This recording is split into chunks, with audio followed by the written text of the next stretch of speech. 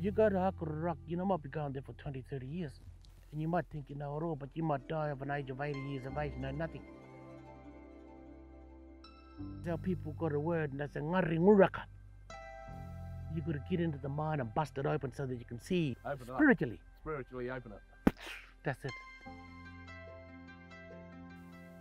You know, you can go all around Australia looking at, oh, beautiful country, look at that, till you get one of the custodians that can interpret the land to you. That, oh, that's what you're doing. Then you get a better idea. Then you get a better. Yeah.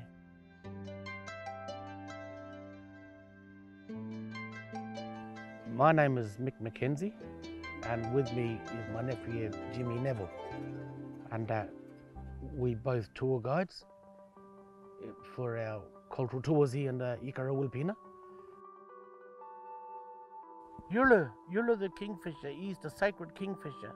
He's only a small bird, very beautiful colours on him, and Walla is the bush turkey, wild bustard.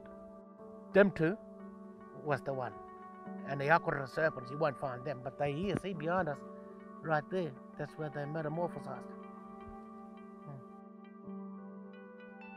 All right, Ikara is a meeting place for all our Anyamata people, Yuras. We call ourselves Yura here, and the Uratus and Uramiro, man and woman and that. It all started from Kalkapana, which is in Koyani country, with the Yulu, the kingfisher. He was a kingfisher man coming down. And also the Akurras were involved, is where they come down. And if you see on the aerial view where you can see the two Akurras, serpents coming down from Aruna Akurra,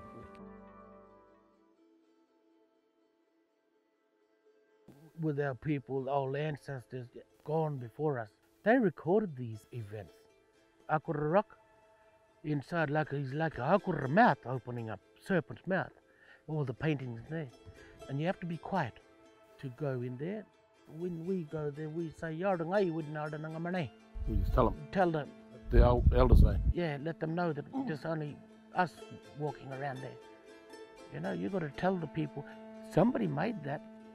See, somebody painted that, we got to respect that. Ngapara Yura, our old people. From the right hand side there, on the corner there, you'll see all these dark lines. That's where the men lined up there, protecting the women and children from these two big Akurras disturbing the land. They talk about an ancient seabed. We got a history of ancient flooding. Mura has been passed down where the Akurras were floating up. When it rained and rained and rained, the waters rose. All that. And then you see two yellow line with the black trimming. That's the two Akurras. Then you see a circle then with all these little notches around it. That's the people sitting. Ikara. Here, see? Then you see like, not stars. That's the animals, birds that flying away from these Akurras. All the animals were here. Like that, That black line that you see in the left-hand corner up at the top there before there, where all the crosses are. You have a look at that there, really good. It looks like the horizon of the hills. Yeah. See? So they were doing little geographics back in those days.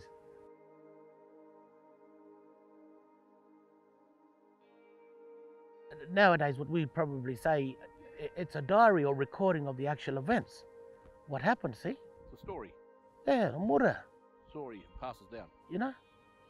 So those old people, they witnessed these things. You see in these mountains uplifted from the Akurras.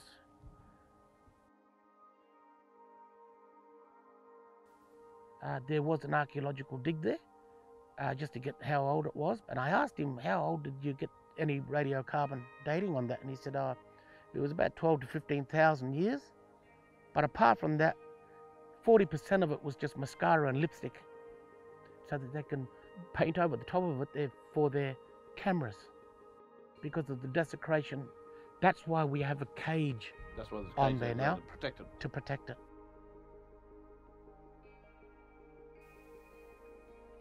The ochre for example, there's about 7 or 8 different shades of ochre in there, of red ochre. One particular ochre is the best one in Australia, and it comes from a place called Akurra, because it used to be the old trade route. That's why we still have it here, that all the tourists come here. See? That's why it's called a meeting place. Everyone in Australia, before pre-European, come here and took that ochre back.